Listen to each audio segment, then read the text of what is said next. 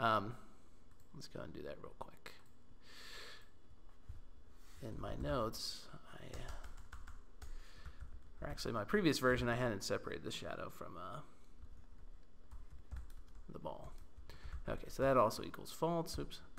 And one of the things that you might have noticed there was that this ball kind of jumps, not kind of, it definitely jumps from basically this point right here where this bounding box collides with the hole's bounding box. Okay, so as soon as it gets to right there, it just immediately goes, or it turns invisible, and then you see the animation play through. So what we want to do is, as I was saying before, refine the collision that's occurring here. And I'm going to create a kind of a dummy object for testing the collision. All right, so I'm going to just copy out this guy, just break it apart because I know I have a nice circle that's about the same size as this ball. And we're going to go over here to convert to symbol. I'm going to call this dummy ball, like so.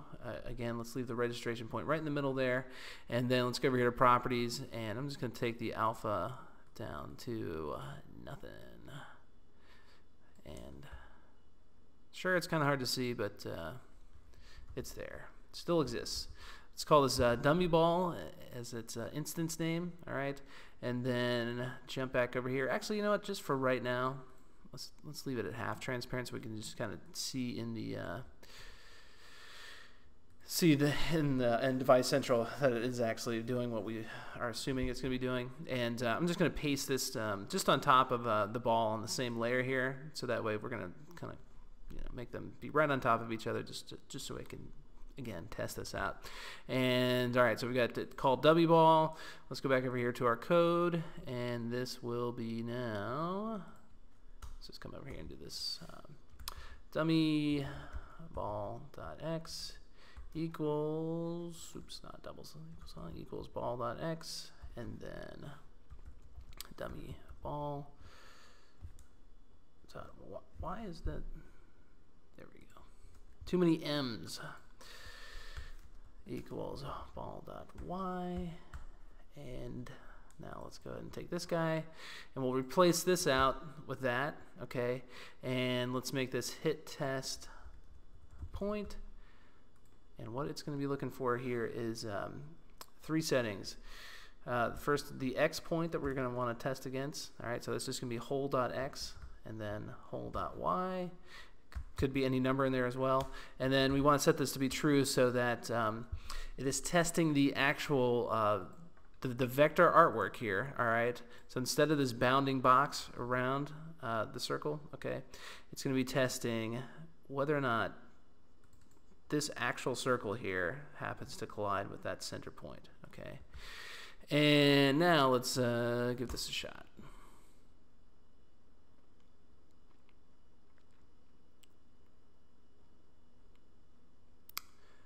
Okay, so moving this guy up, looks like the it's hanging over a little bit over that ball there, but that's okay. We can deal with that.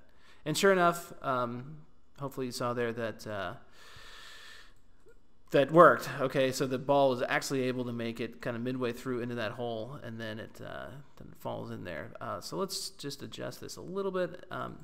First off, looks like the center point should be just nudged up a little bit there for the ball itself. And then again, we don't want to actually see this guy at all, our dummy object. So now let's give it another shot.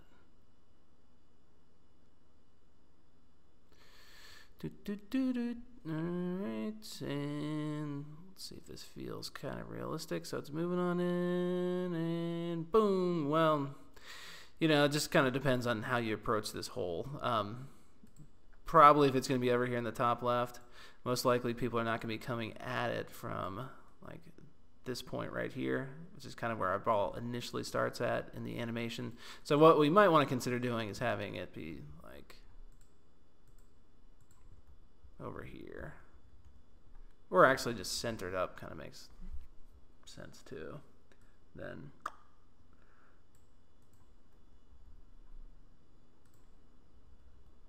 and I'd probably even quicken this as well.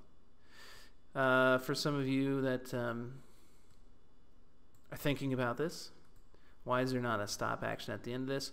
Well, this is just going to loop back over here to frame 1 anyway when it gets done, at which point it stops again. Let's see. It's okay. It's not, you know, it's not going to be perfect, but you could always just skip to this part right here where it just kind of drops in. I'm not sure which one's better or worse. Okay, let's dive back out this way. We're not done because I was thinking what we should do is then reset the board. So if you do happen to fall in there, then the ball comes back to its position here, which is, if I can remember this for later, 160 and 360. And yeah. Okay. We can write this outside of our function that we currently had in there. So find your final closing bracket and then type anywhere below that. Above it would have worked as well, or I mean above it I mean anywhere up top here. But we'll just come down the bottom. Make this be var reset timer. This will be a timer equals new timer, and the important thing here in the beginning here is this 2000 is in milliseconds, so it's going to be about 2 seconds, and then we want this repeat count set to be 1. If you had this set to 0, it would be infinite, so it would just keep kind of looping through and firing over and over until you stop the timer. But we're just going to have this fire off once, and after 2 seconds, it will complete. So we're going to set up a listener. So we're going to write reset timer.add event listener, and we are listening for timer event. Timer complete, at which point we will run a function called reset the board, or reset board, and let's now write that function right below here. Function reset board, and we can put in here event, or as I was saying before, you could write just E, but event timer event, and I've pointed this out a few times in the past, but if you ever paying attention to these, the event here, and then this part right here is the exact same thing. So it's always this guy and then this guy matching up, or maybe I shouldn't say always. It usually is. And then so in our opening and closing brackets here, just want to reset things. So we're going to write whole dot go to and stop. This will be reset back to 1. Then ball dot visible is going to equal true again. We want ball shadow dot visible to also be true, and ball dot x is going to be 160. Ball dot y is going to equal 320, and we want ball shadow dot x equal to ball dot x plus 20. Ball shadow dot y equals ball dot y, again plus 20. We want to set our Boolean variable is falling. We want that to be false. Okay, so that resets that guy. And I believe that's all we have to do, except we have not actually started our timer. Okay, so we want to take reset timer and then just come down inside of our collision detection code, and we're going to write reset timer dot start. And we should now be ready to go. So let's see what happens. Device central, come on, load it up. Be nice if that kind of just stayed open. Okay, so let's move this up over here. It's gonna fall in, and sure enough, it does end up coming back that way. Since there is a bit of time it takes for it to actually fall in, all right,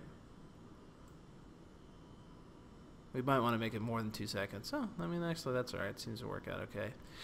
So, yeah, this is kind of the beginnings of, well, some sort of, I guess, labyrinth type game where you got to just manipulate the ball past these holes, and I guess it's nothing like a pinball game, come to think of it.